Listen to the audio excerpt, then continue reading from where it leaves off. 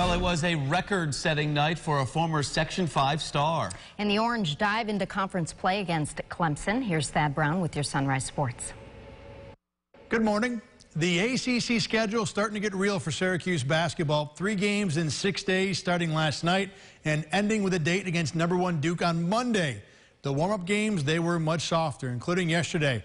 Clemson at the Dome to take on the Orange. The Tigers led by Brad Brownell, and they were even with Syracuse early, but Bourama Sidibe, the block at the defensive end. Orange get running. Elijah Hughes, sweet take. SU in front. A couple minutes later, Hughes knocks down the 3. Hughes was hitting all the right chords last night, led the Orange with 14 points.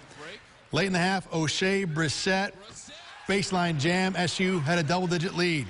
Second half, Marek Dolajai spots up for the 3. He scored 10. The Orange led by as many as 15. Clemson closed within 6 late, but Brissett, clutch jumper with under 3 minutes to go. SU holds on to win 61-53. Local